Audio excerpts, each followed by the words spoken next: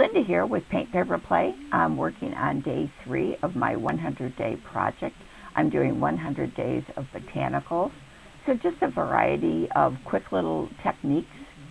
Here I'm using the Distress Ink mustard seed and squishing it here and there into this leaf stamp. I'm going to add some dried marigold, and again just squishing it here and there.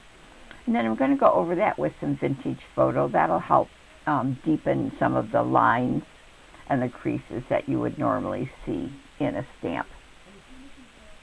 And I'm stamping this on 90 weight mixed media paper, and I think it has a vellum finish on it. So I'm just pressing that in using a magazine underneath to give me a bit of a cushion so I get a nice crisp image.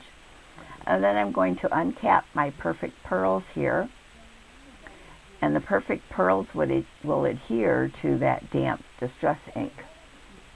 So I'm using a dry brush and just pick up a bit of the perfect pearls on the tip of your brush and just sort of brush it here and there.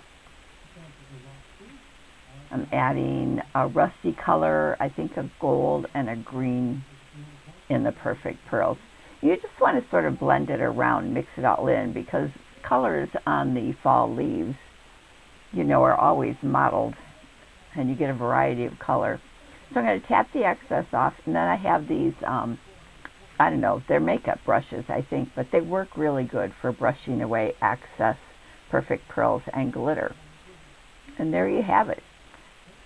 Beautiful stamped image. You get some shimmery finish from that perfect pearls. And thanks for stopping by. Day 3.